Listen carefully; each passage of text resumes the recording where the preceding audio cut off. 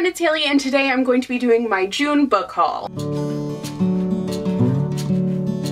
I kind of feel like it might look like I'm wearing a curtain, which is like a look, to say the least. I was trying to come up with a curtain pun, but I got nothing. Apparently I'm off my game today. I also feel like a T-Rex, and I'm like, I've got a big head and little arms. I forget what that's from. I remember watching the trailer for whatever movie it was over and over again because I thought it was the funniest thing in the world. Anyways, when I raise my arms, things like this happen, so like, what is this? Doo-doo-doo. Anyways, this video is sponsored by Chapters Indigo, which is the bookstore that I work at, but my favorite place to shop for books. I have lots of books to talk about today. Kind of a mixed stack here, so let's just get into it. Ah, the sounds of love.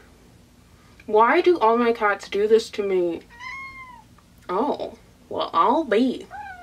So I'll just start off with the YA books that I got. So the first book is Love and Luck by Jenna Welch. This is by the same author of Love and Gelato, which I read and I really enjoyed. It was a summer contemporary that was a lot more intense than I had been expecting. So for this one, I'm kind of expecting it to be a little intense. This follows the main character, Addie, as she visits Ireland for her aunt's very lavish destination wedding. She's hoping that in Ireland she'll be able to get her mind off of a horrible, unidentified, unnamed thing TM that happened. I'm saying TM because there's so many books that have like that horrible, unidentified, but always referred to thing in them, and it kills me until I find out. But when she's in Ireland, she finds a guidebook that is Ireland for the Heartbroken. So by following this guidebook, she is able to escape her anxiety and her brother's increasing criticism. Instead, she finds herself on a very crazy tour of all of Ireland with, of course, a cute Irish boy in tow. I've been to Ireland before, and it wasn't like the best experience of my life just for health issues, as you guys have heard so many times, but I think it's such a beautiful place, and I did like partially enjoy my time there. As a country, I think it's amazing, and I'm so excited to read this book and travel there. Next, I have a couple of books that are by the same author, and that author is Sarah Dessen. So Sarah Dessen is a pretty iconic YA contemporary author, but she's one that I've never read anything of hers. Did that sentence make sense? I don't know, but we'll pretend that it did. My sisters have read her stuff, and I just never have been compelled to pick anything of hers up. I don't really know why, but I ended up going and looking for which ones not were like the highest rated or the most read or her most popular, but the ones that sounded the most intriguing to me. So I ended up with Along for the Ride and Dreamland. I also discovered in my search that her synopsi,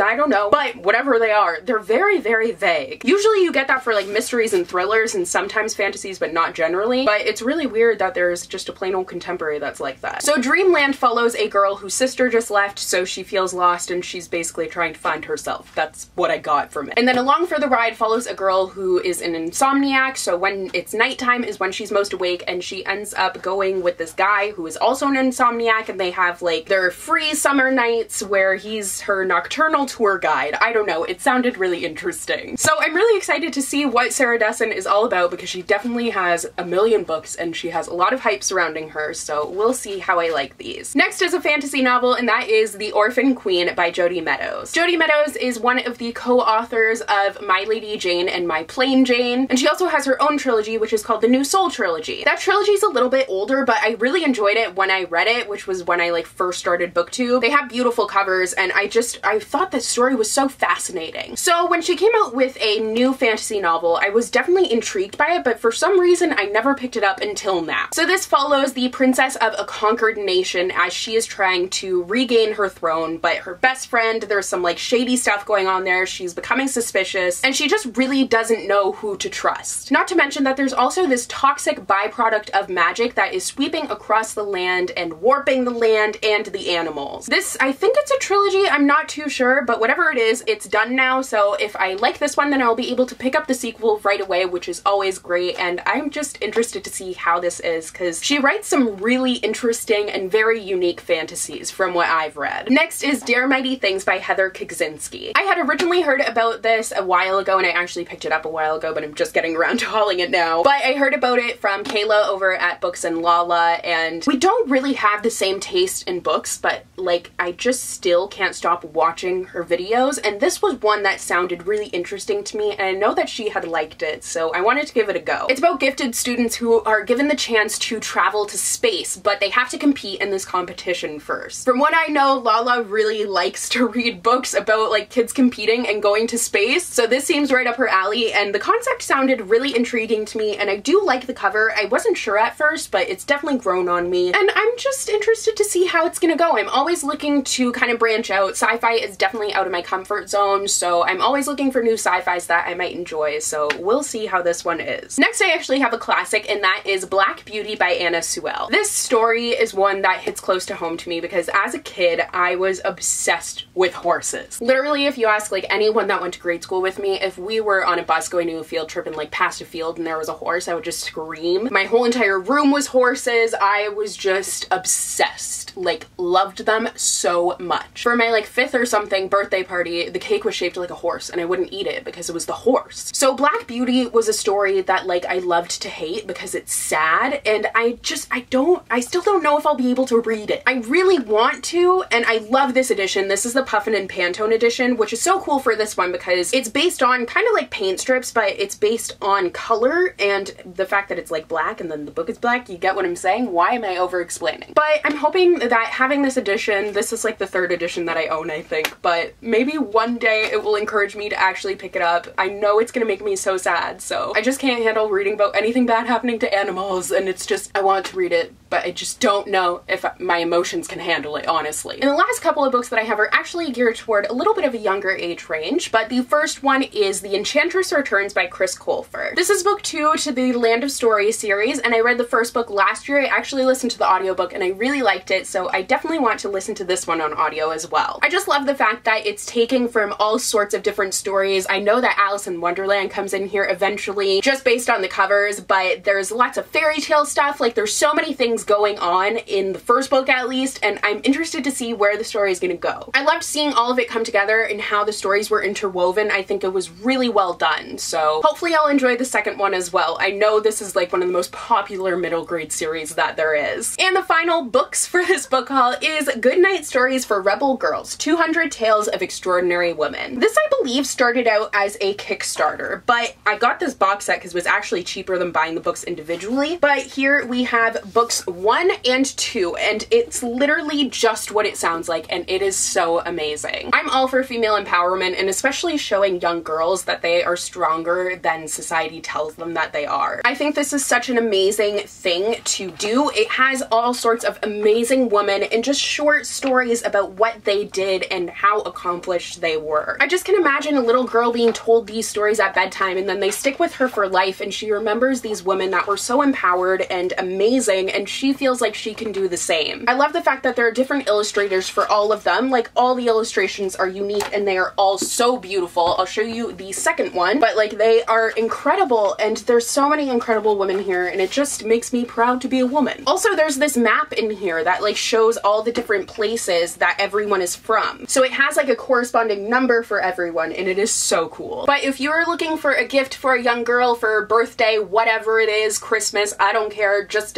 because gift, these are amazing. In the first one, you hear about Amelia Earhart, Cleopatra, Simone Biles. Like, it goes across history and even modern. And then in the second one, you hear about Mary Shelley, Nefertiti, Oprah, Beyonce, Audrey Hepburn, just so many amazing people. I honestly can't get over these. I think they are so cute and amazing, and I love them. So that is all for today's video. I hope you guys enjoyed. Thank you very much to Chapters Indigo for sponsoring this video. Don't forget to go and check them out in the link down below. And don't forget to subscribe and click that little bell icon so you'll be notified whenever I post. I put up new videos every Monday, Wednesday, and Friday. You can also follow me on all of my social media. All of my handles and links will be down below. I love to chat about books there. So thank you guys so much for watching, and I will see you guys in my next video. Bye!